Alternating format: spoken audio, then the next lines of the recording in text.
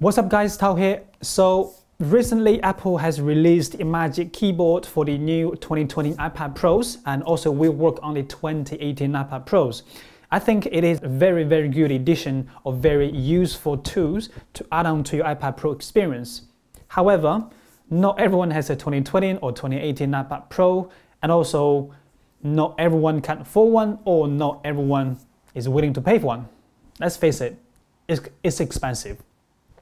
So to combat that, for the past few days, I have been using this iPad Air 2, ancient iPad Air 2 is over 5.5 years old now. It currently runs on the iPadOS 13.5 Beta 2, and the whole thing will work on the iPadOS 13.4 or later. I'm just using this whole setup, keyboard and mouse, just to see how difficult it is to use the whole system without me physically touching the iPad at all. So let's find out.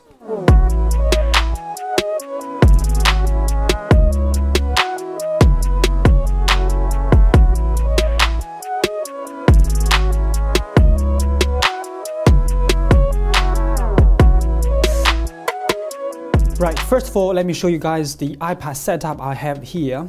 As I mentioned, the iPad Air 2 is ancient now, it's over 5.5 years old. It still rocks, fantastic. Now, the adapter I have here is Lightning to USB 3 adapter. Right now, it's connected to this powered USB 3 hub.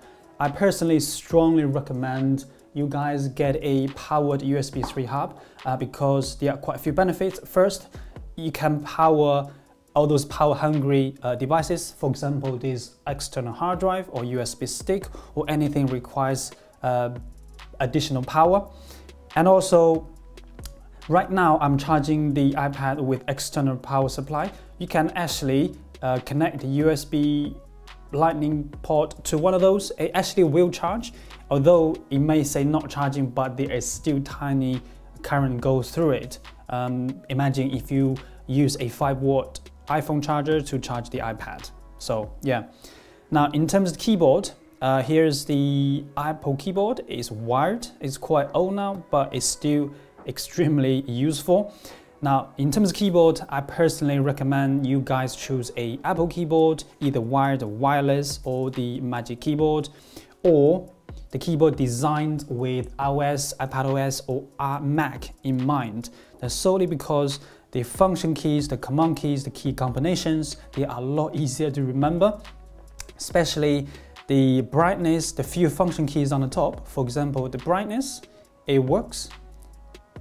Can tell from here, yeah, the brightness works, and also the volume. See the volume bar here, and it works. And also the music control. I'm not gonna just play for like a second because the copyright.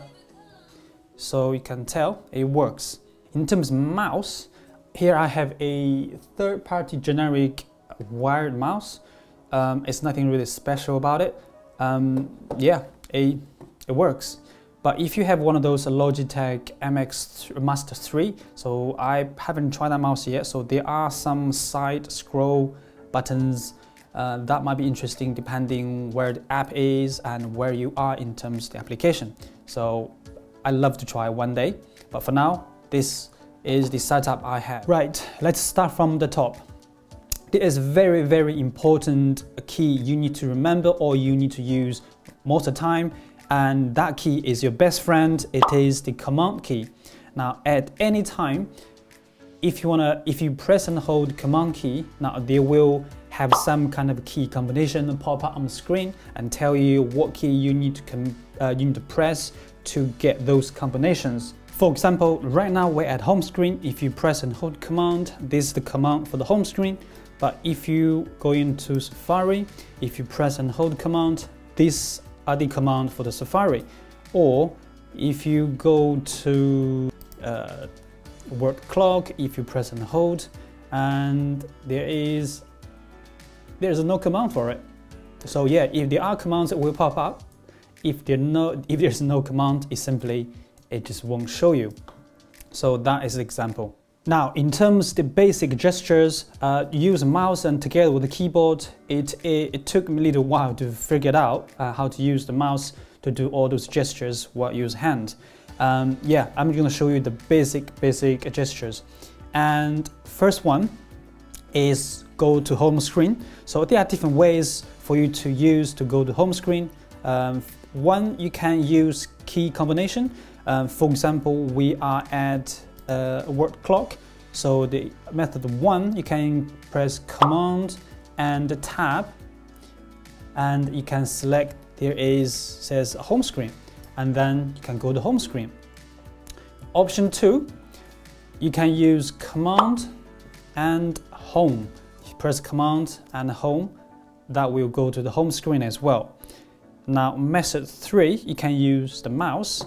For example, now you can see the cursor right here, and hopefully you guys can see it.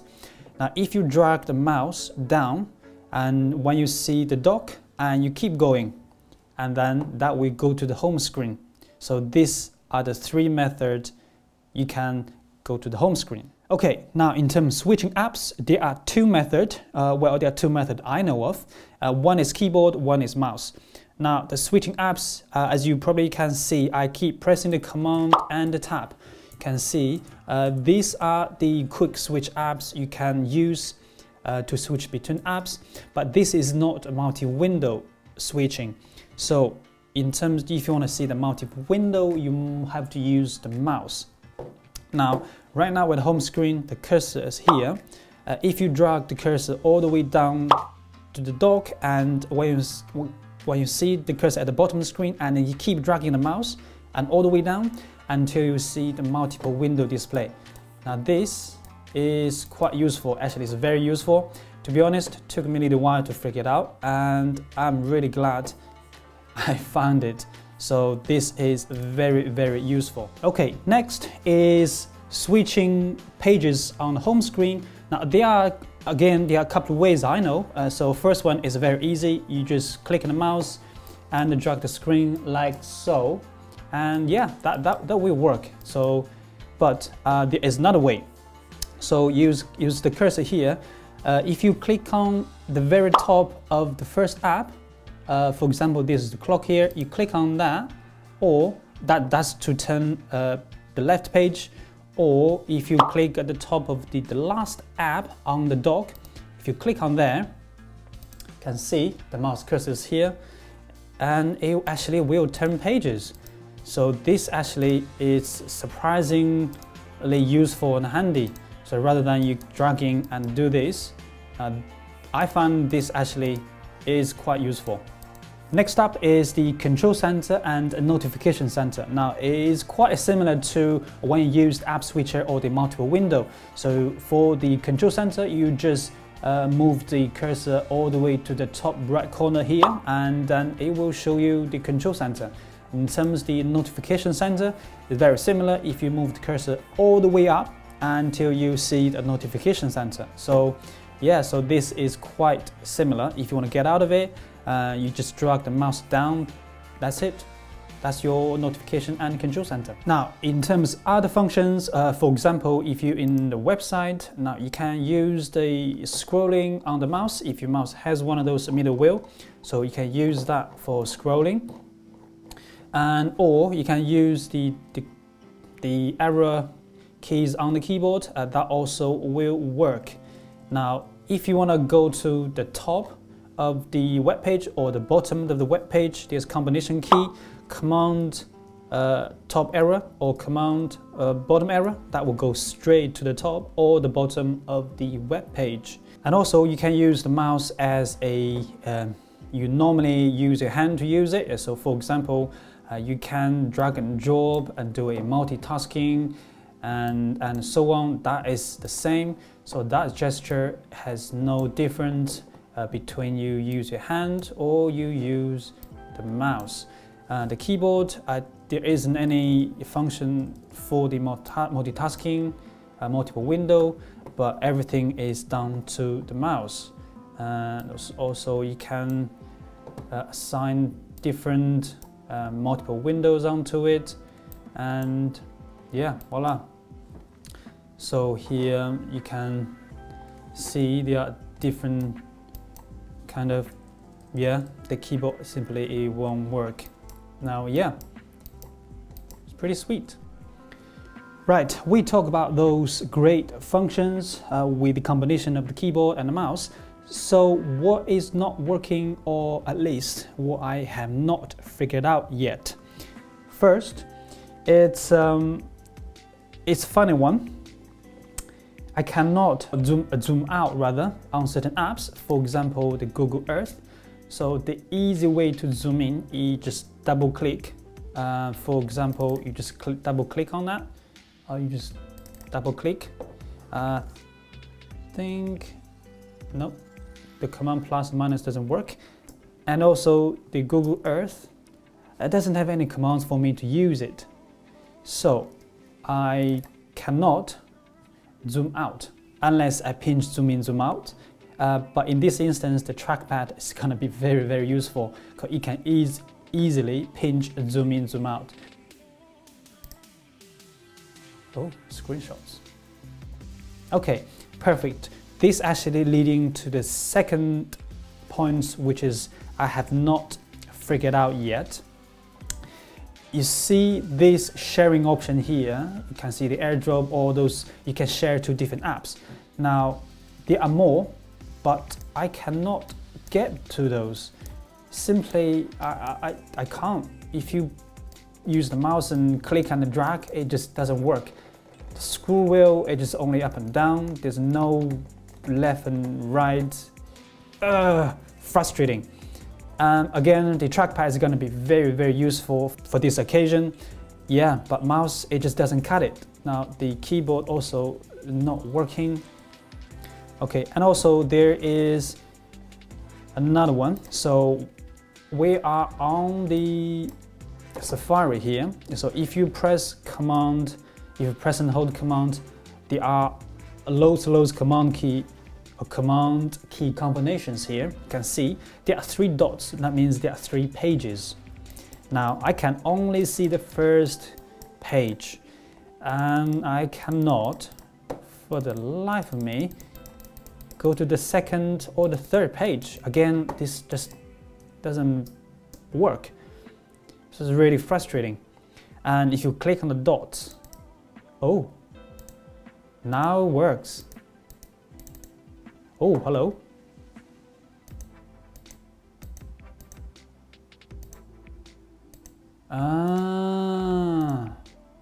Correction.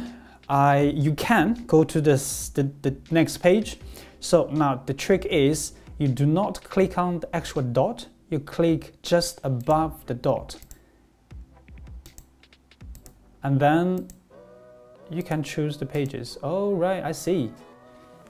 Sweet.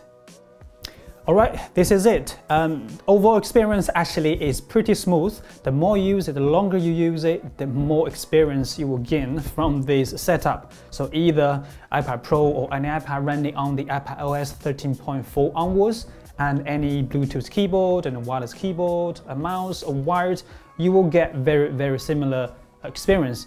Now, I'm going to set up again. This is not extremely comprehensive. There are so many different ways of using them. So this is just a small demonstration or simple demonstration. Now, if you guys have any questions or if you guys have any different experiences, please leave the comment down below so we can all share. So this actually is a big step forward for Apple for iPadOS. So it's more and more like a computer now, as you guys can see, but still not quite there yet. All right, hopefully you guys enjoyed the video. Please leave the comment if you have one, or like the video if you enjoyed it, or consider subscribe, for the future video updates. So yeah, see you guys in the next video.